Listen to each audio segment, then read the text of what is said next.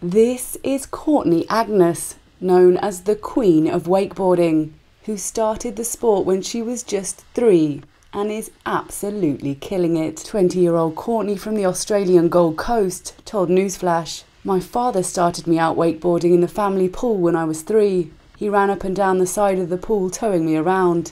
She has now won countless trophies, including the world title in Abu Dhabi in 2013.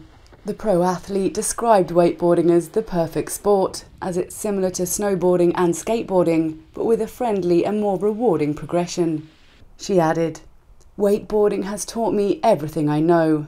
It reveals my strengths and weaknesses and has prepared me for a successful career that is driven by passion."